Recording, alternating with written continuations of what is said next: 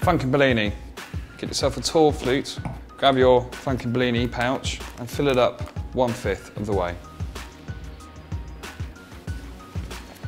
Next, get a bar spoon and some sparkling wine. Place the bar spoon down to the bottom of the liquid. Very, very slowly top up with the sparkling wine.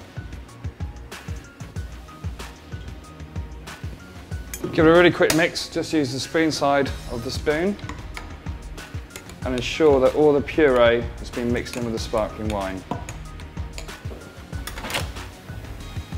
And serve.